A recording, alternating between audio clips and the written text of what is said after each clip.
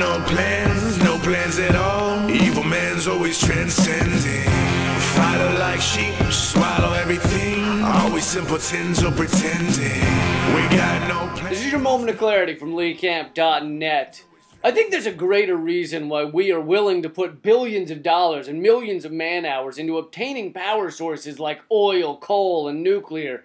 But we are not willing to put nearly as much effort and dollars into solar, wind, and wave power. The reason is because deep down in our core, in a place we don't talk about, where our love of hatred, violence, and dominatrix porn dwells, deep down there, we like that there's a risk of chaos and death involved in tapping oil, coal, and nuclear energy. Oil spills and explosions, radioactive meltdowns and mine collapses, fracking earthquakes and flammable tap water. Yeah! How fucking awesome is that shit? We jammed our pipe so deep into the earth, we caused a goddamn earthquake. Who's your daddy now, bitch? There's not the same angry Wolverine on his period bring it on motherfucker feeling with building a wind farm or a solar panel. Wind turbines rarely explode with the heat of 1,000 suns and cause everybody within a 100-mile radius to flee with their pets and babies on their backs and pants around their ankles. Which is why I think the only way we can save the world and convince everybody to switch to wind and solar and wave power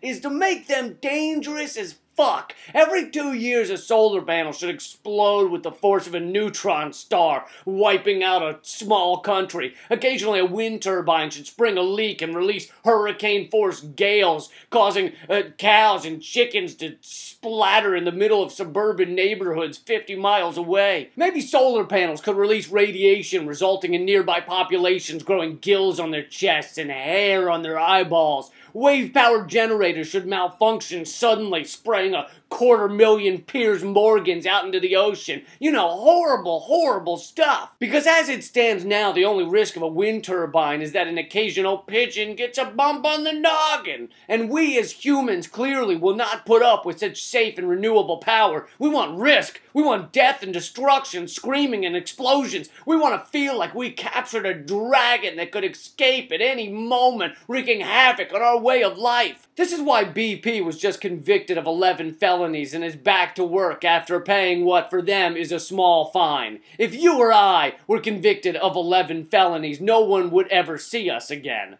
But we let BP go back to destroying the planet because somewhere deep down we want destruction and misery. So all I'm saying is wind, solar, other renewable energies, if you want to save this planet, start killing more people. Then, and only then, will we consider you a real player. That's been your Moment of Clarity from LeeCamp.net. For a limited time, if you want to help Moment of Clarity continue by becoming a member at LeeCamp.net/membership. At any level, you will get a free digital download of my newest live comedy album, Pepper Spray the Tears Away. Thanks a lot. Keep fighting. No plans at all. Evil man's always transcending. Fighter like sheep, swallow everything. Always simpletons or pretend.